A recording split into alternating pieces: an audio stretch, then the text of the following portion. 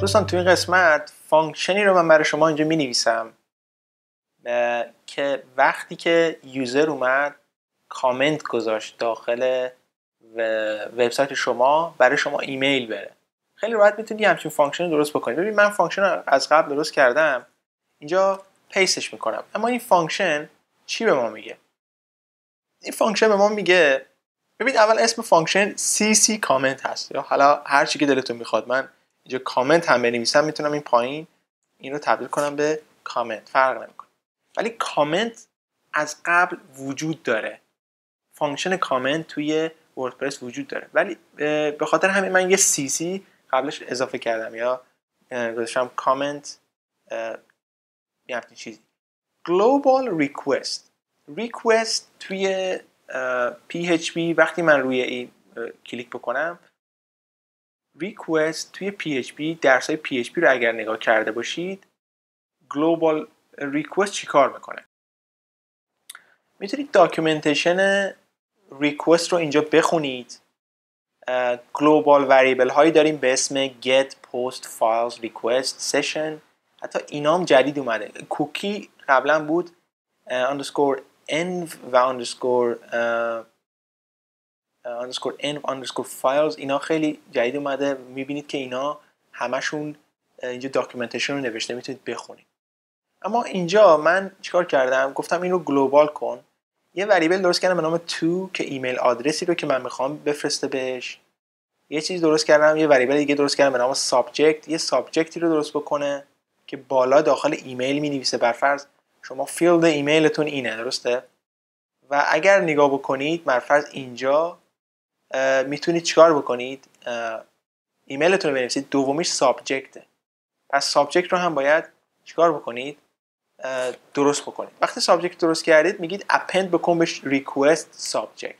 ریکوست یک گلوبال وریبل هستش که توی چیز درست کردیم، اینجا بالا درست کردیم. مسیج، داخل مسیج چی بنویسه؟ بنویسه مسیج از طرف ریکوست نیم، اسم آدمی که داره ایمیل رو برای ما میفرسته، at email request email. global request داخل وردپرس اجرا شده، وجود داره. این ریکوست اعمال میکنه که شما حالا ریکوست underscore name، ریکوست داخل گیومن نیم چیکار میکنه؟ اسم طرف رو بازیافت میکنه، ایمیلش رو بازیافت میکنه، کامنتی که نوشته رو بازیافت میکنه.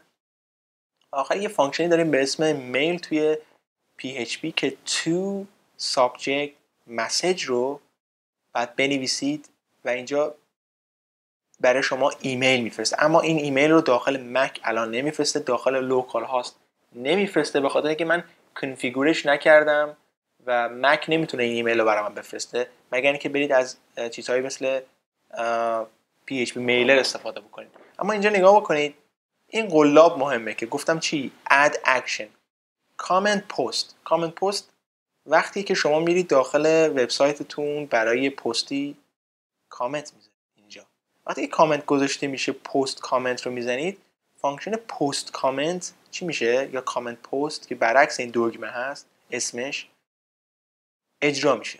و add action فرقش با add filter اینه که add action میاد یه کاری رو برای شما انجام میده.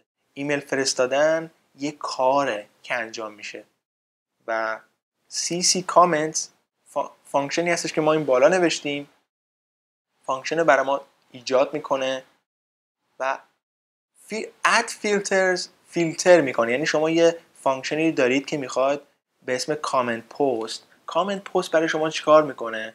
میاد یه کاری رو انجام میده که اگر شما برید داخل کامنت پست و دنبالش بگردید، حالا من یه دونه کامنت پست اینجا مینویسم، بریم ببینیم میتونیم روش راست کلیک بکنیم. اگر نتونستیم باید برید روی خود، ببین اگر من روش راست کلیک کنم چیزی نمیاد، مگر اینکه برید داخل این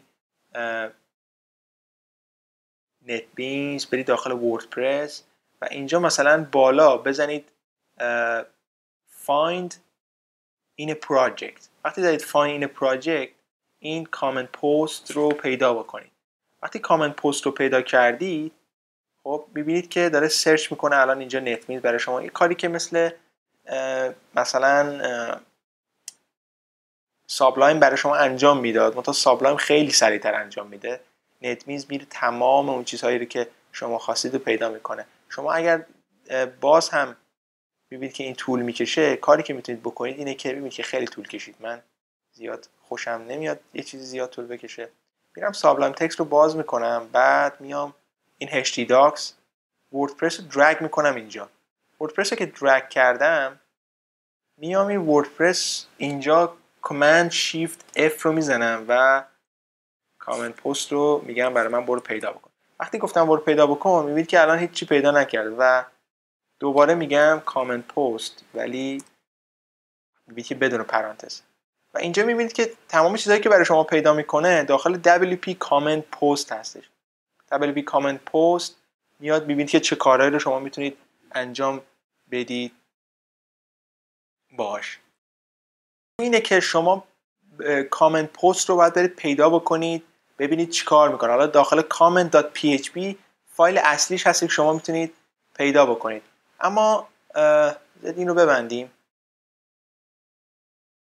این اد اکشن قلابی هستش که یک اکشنی رو قلاب میکنه. فرقش اینه با فیلترز اگر ما به کار میبردیم میرفت داخل کامنت پست، اون چیزهایی که داخل کامنت پست اتفاق میافتاد رو عوض میکرد، به جای اینکه بیاد این کاری که ما گفتیم رو انجام بده.